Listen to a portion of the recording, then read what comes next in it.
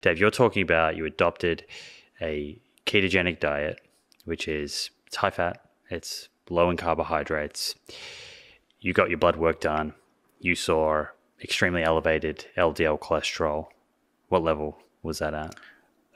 Historically, my total cholesterol was around 180. My LDL historically was around 120 to 130, which is right about the midpoint for a male my age.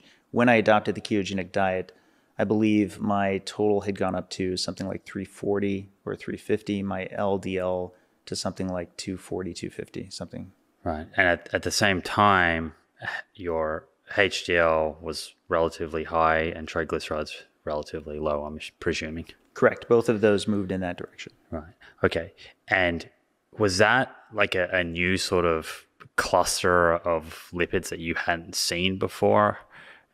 I guess where I'm getting at is why look at that and think, wow, that's interesting when, I know that there's other lipidologists who I guess just look at that and say, well, his LDL is elevated. That's not optimal. It can't be optimal.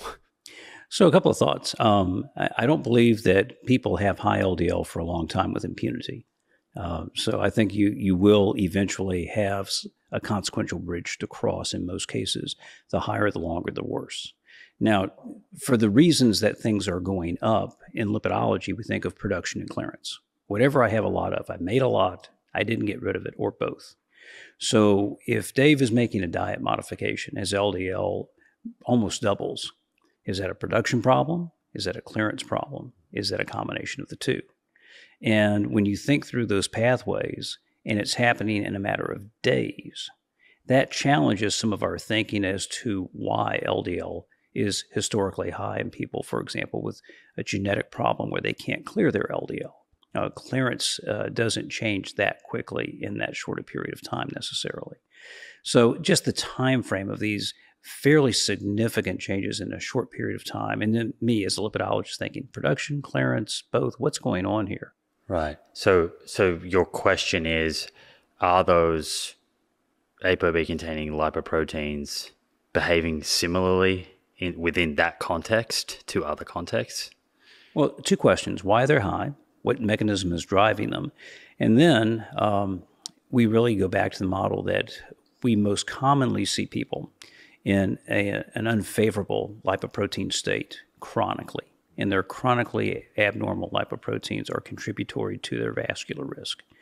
Have we seen series where people were otherwise fine for the majority of their life, and then a switch was thrown, and now we have LDLs in a level that would historically be very worrisome? Does it stay there? Is that their new normal? If it's that new normal, then we have a different conversation. Well, what happens after 3, 4, 5, 10 years of this, right?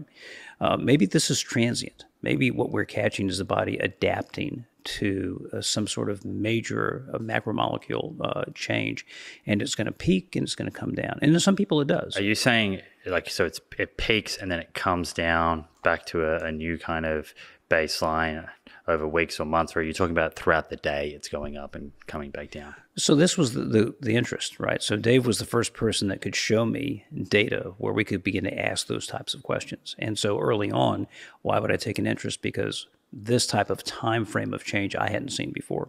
And there are a lot of questions of, well, how long does it take? And how steady state is it once it gets there? Are there people, for example, who are reasonably compliant with the same diet over time, and the numbers go up to a new level and stay there? In some cases, for various reasons, do they attenuate and begin to come back down? These were all things I was interested in trying to understand. Has your LDL cholesterol remained at that level? I'm assuming that you've continued to sort of adopt this ketogenic diet. Yeah, it has, which also conforms to the model, to the lipid energy model, per my expectation. When I was coming into this space, people did speculate that if you saw your LDL increase, it was probably going to come back down again. And to be fair, there is some context around that that's worth appreciating, which is that indeed, if you're actively losing fat mass, you are liberating more of the lipids that are inside your adipose tissue. And if that's happening, then sure, there actually is a clear physiological reason for which you might have higher VLDL being produced by the liver and thus higher LDL. But once weight's stable, would you still see your LDL being higher? And I would contend that generally speaking, if you're metabolically healthy and generally leaner, it's more likely than not that not only will your LDL be higher, but even at weight stability, it's probably going to remain persistently higher, especially the leaner you are. This is more of a personal question. And I'm kind of asking you to speculate a little bit, but why is it that you think some other lipidologists are not open to having these conversations with you? You know, I've had this conversation with Bill literally just in the last hour. We were chatting on our way here. I really mean this when I say it. I genuinely think that a lot of the lipid hypothesis not only is heavily entrenched, but there is a sense that obstruction of that, even as well-intentioned as you may want to cast it, can still be seen as harmful for their patient care. So I think a lot of people who are detractors to my research are actually genuinely well-intentioned.